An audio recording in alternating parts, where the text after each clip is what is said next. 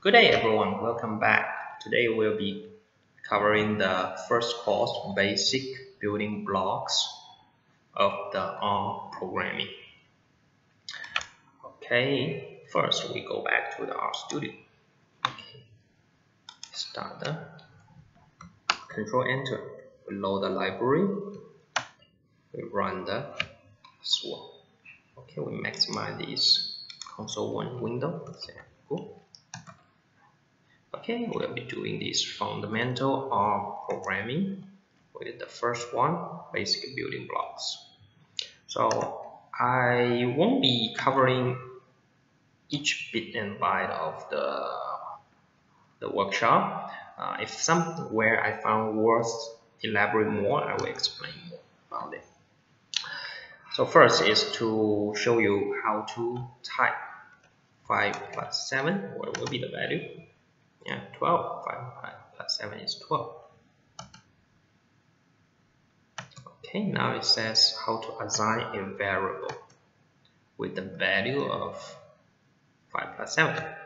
So x gets 5 plus 7. So what should be? Assign 5 plus 7.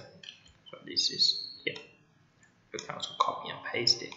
So generally we leave a space in between the operator and the value. So this is the best practice.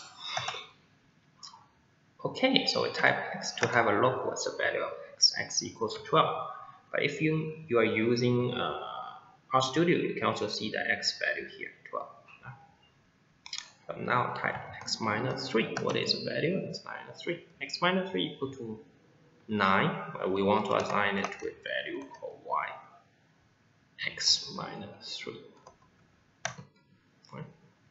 Okay, what is the value of y? We type it to see.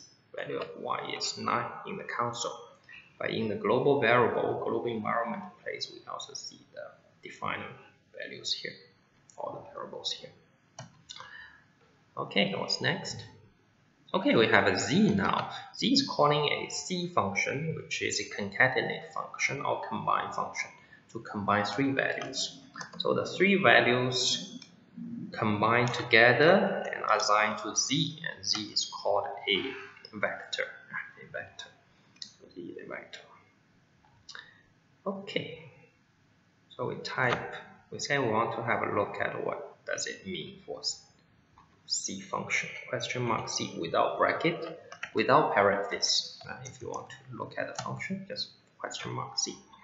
This help page will be popped up for you to see. So what is usage, how to use the C, whether you want to use recursive, and use names true or not. So what does this mean? Recursive true, the function recursively descends through this blah blah blah.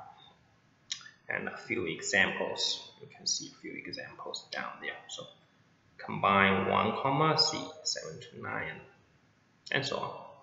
So this show you.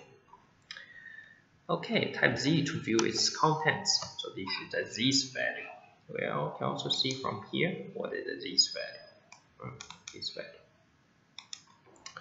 Okay, what's next? Combine vector. Create a new vector contains Z and 555, and then Z again in that order. Okay, create a new vector Z. Z 555, then Z again. Okay, so it's Z, 2 Z vectors, and in between there is 555.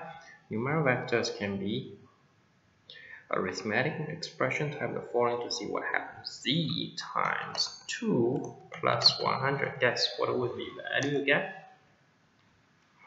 Yes, I'm doing pairwise, element-wise calculation. So Z value is 1.1 times 2 plus 100 is 102.2. Yeah. So it's element-wise. Take the square root of Z, assign it to a new variable called my square root. Assign to SQR. When typing SQR, RStudio is quite smart. It auto-complete for you. So SQRT. At the meantime, if you want to use the SQRT, you just press the tab key. Tab. SQRT X. So what will be the value there?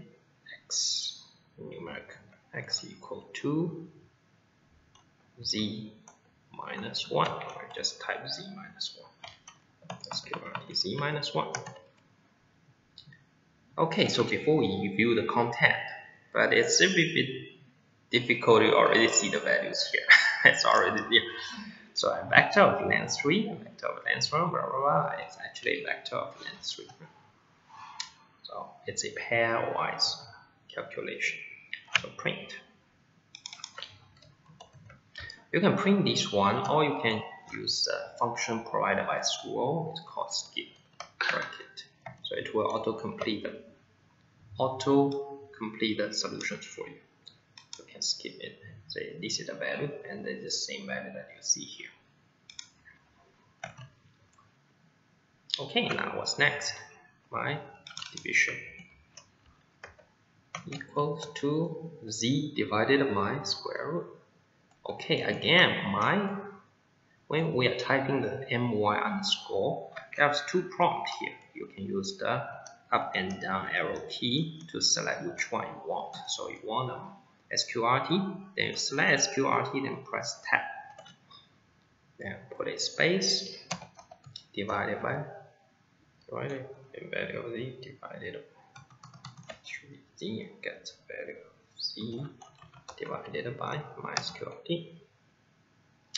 Okay, what will be the value? The first element is blah blah blah divided by blah, blah, and so on. It's a single number, so it should be 2, right? So it's pairwise. Okay, I underscore again autocomplete. Press tab and see the value. Recycle. So this is a concept of recycle. Longer vector and shorter vector. So read through it. To see another example of how recycling, try adding and blah blah blah. Okay, so this is a longer vector plus a shorter vector C 0, 10. So what will be the value? 1, 12, 13, 3, and 14. So what happened is 1 plus 0, 2 plus 10 is 12, and 3 plus which one? There's no more numbers, so 3 will be plus 0 again. So this is, and 4 plus 10 again, and this is called recycling of the second vector. That's the concept. And this is a similar thing. Control C, Control P. We'll see 1 plus 0, 2 plus 10 equal to 12, 3 plus 100 is 103, 4 plus which one? No more, then we recycle the first one. So 4 plus 0 equals to 4. Okay?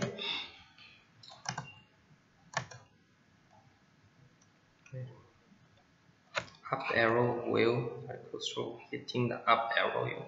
Okay, so we kept up, up, up, down, down, down. So they will recall what are the commands that you have typed before. Hit until you get this command Z times 2 plus 100. Okay, type Z plus 2 plus 100. There's another way to do it. Is in RStudio there is a history. History will store all the historical commands that you have written. So let's say I want this Z. Say I don't want this Z. I find this Z times 2 plus 100 with the double click it. Double click you have that. And it says, well, change 100 to 1000. Enter. Okay, you get it right. And you see this latest command here.